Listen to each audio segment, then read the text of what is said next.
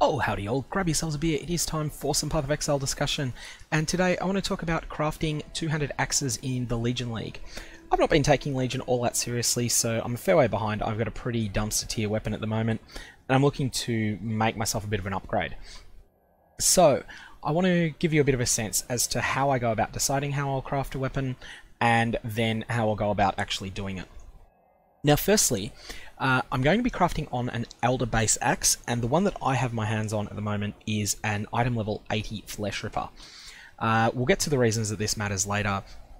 I would get better results if I crafted on an 83, but I just bought it quite early in the league. It was what I had available, and the chance of getting something better that I get by going to 83 is so small that I don't really mind.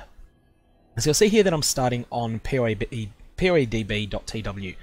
This is a website that has data main information from the game files, and it lists first up all of the different mods that can roll just by using a Chaos Orb on a normal two-handed axe. Now I'm using a Flesh Ripper. You can use a Varl axe, you can use whatever you want. Ultimately there are, I think, two best choices, and they are the Varl axe and the Flesh Ripper. Varl axe has more damage, Flesh Ripper has more critical strikes. I believe there's one other competitive choice as well, but I'm just sticking to these two for the moment. And given that you're going to be using semi-expensive crafting currency on the item, you do want to start with a fairly good base. Now, what we're going to do after this is have a look at the mods that are desirable and undesirable, and then we're going to use fossils to preclude as many of the undesirable mods as possible while increasing our chances of getting the ones that we care about. And if I just bring up the game client for a sec, you may be able to tell here that what I'm planning on doing. I've got jagged fossils, more physical, no chaos. I've got prismatic fossils, which might seem a little weird because I'm looking for a physical damage weapon. I'll get to why in a sec. More elemental modifiers, no poison or bleeding. And then we have the opposite, corroded fossil, which is the opposite of the prismatic. More poison or bleeding modifiers and no elemental modifiers. And then a bunch of 3-socket resonators. So you might see where we're going with this, if you're familiar with fossil crafting. In any case, let's bring back up the Path of Exile database site, and I'll have a look at each of the different mods that's available. There's a whole lot of information contained on them. So let's just click on the hybrid physical damage percentage and accuracy rating rolls first. And Dictators obviously being the best roll here. There's some additional information here where you've got the name of the mod, and you've got what the mod does. This column lists the item level that's required at minimum in order to roll this mod. There are no maximum item levels, so Squires can roll on any base from item level 1 up to and including 100. Conquerors can roll on 60 through 100 inclusive. Dictators on 83 to 100 inclusive. This means that generally the higher the item level, the better. There are a couple of weird exceptions that come up sometimes with undesirable Shaper and Elder mods. We can go over those quickly.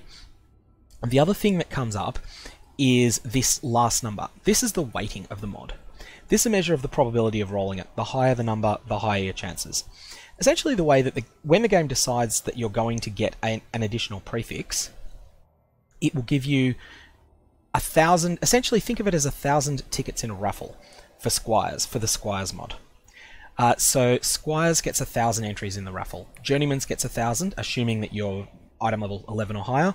Reavers gets 1,000 if you're 23 or higher, and so on and so on. But you only get 25 tickets with Dictators written on them. 25 I believe to be equal rarest mod in the game. The other 25s are Merciless, which is a top tier physical damage roll, and the Shaper plus percentage experience on rings.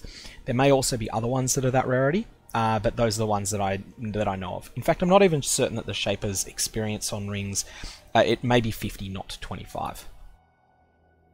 And we'll have a look through. There's various other mods. So you've got here, there's the Merciless tier, is 25, 100 for this one, for the Cruel tier, 200 for Bloodthirsty, which is sort of the last one you see often.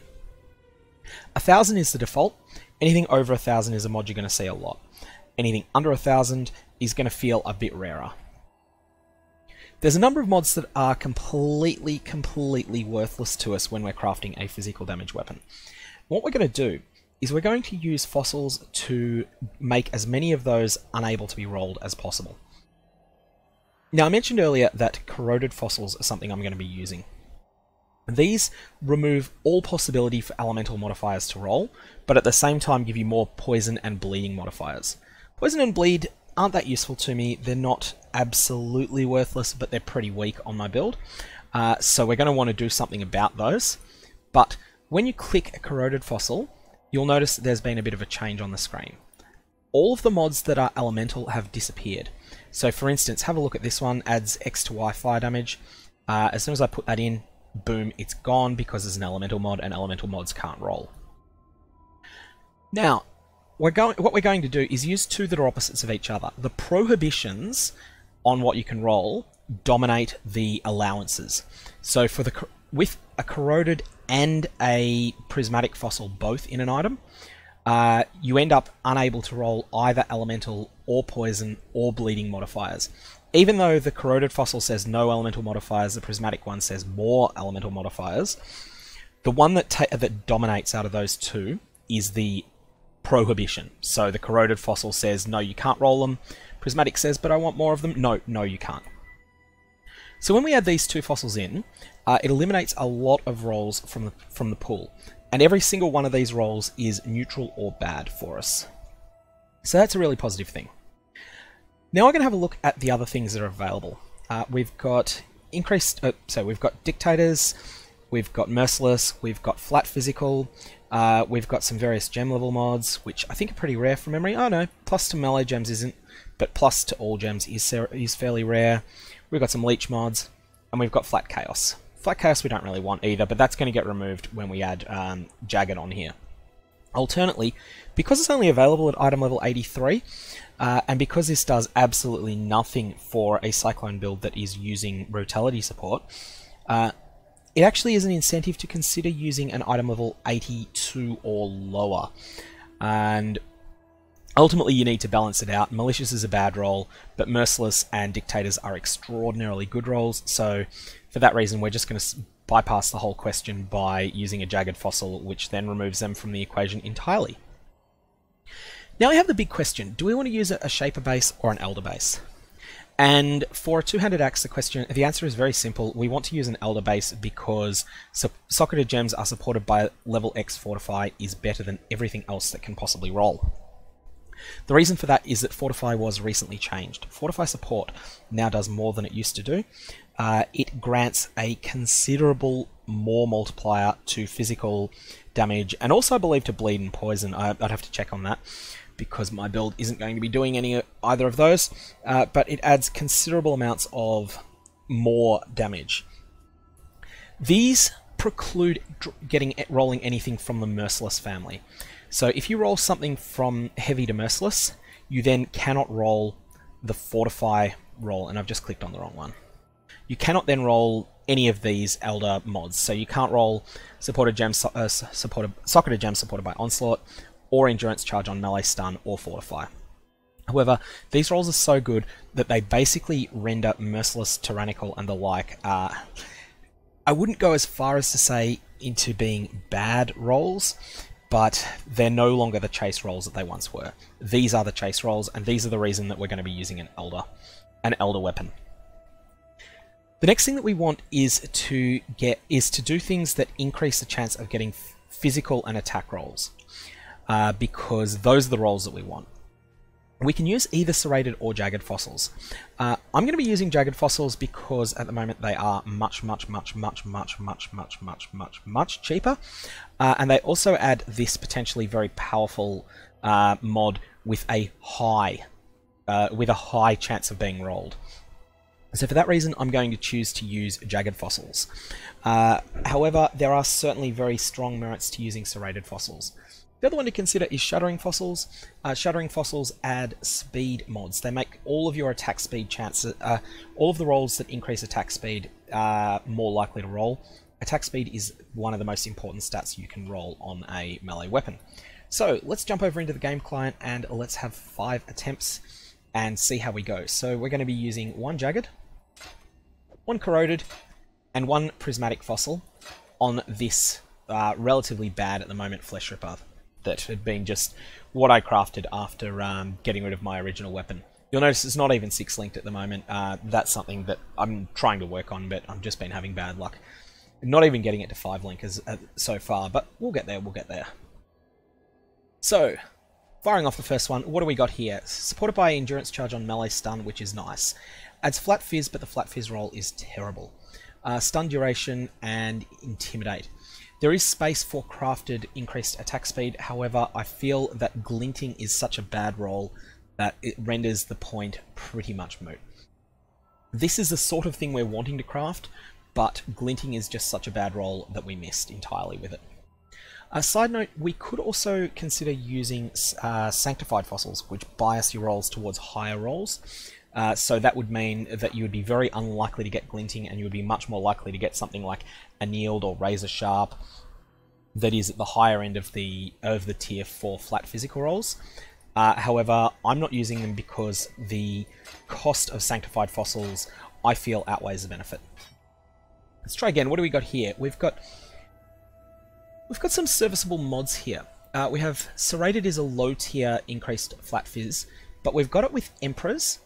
Polished, unfortunately, is too low a roll, and as is Anger.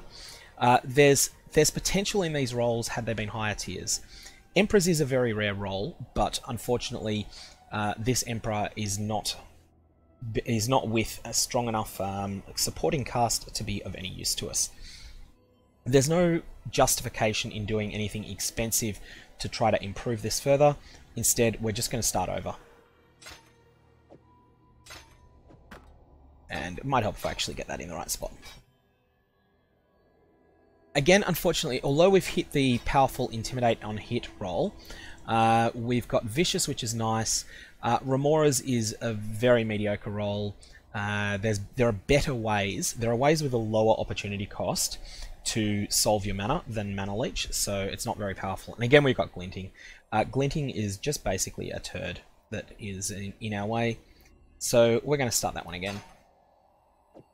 There's no guarantee that we're going to get there in the amount of fossils that I have available for the moment, and that is a complete and utter pile of garbage. Key thing we're looking for, though, is getting that Fortify roll. It's so strong that even if it's with some mediocrity, we might be able to finish the item with a Benchcraft. And I don't know what that item thinks it's doing, how it justifies its existence to itself. I'm never going to be able to figure that one out. It's just an absolutely terrible one. So let's go and grab our last 2 resonators that we're going to use.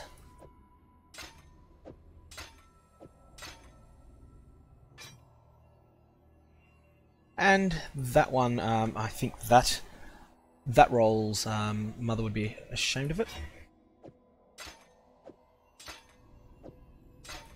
And our final try for the moment. We have Champions is a nice roll, Razor Sharp is a nice roll, Vampires is mediocrity. We've just got something that's not a good item, but that is serviceable to use in the short term until I can find something better. And that's been a lot of my modus operandi lately, is just use this, keep trying to roll something better, but we haven't got there with this lot. We can stick something else on it as a suffix, just to get a little bit more utility out of the item. I would normally want to put, I want some sort of attack speed on it, but I am going to check, because I'm looking to be linking it, I'm going to go with something that's quality. Let's not go tier 1 on that, let's go tier 2. And, oh, what's that? 10% IAS, 12% quality is enough. Or do I want to just go with the cheapest? Let's just go with the cheapest quality roll for the moment. That will be enough. It's only 4 chaos is something I'm happy to frivolously spend. And then we're just going to see how we can go from here. So you haven't had any success in this rolling attempt, but that's the methodology. It will work if you keep trying at it, and eventually you'll get something considerably better than I have here. If you got any questions, fire away. Otherwise, have a good one.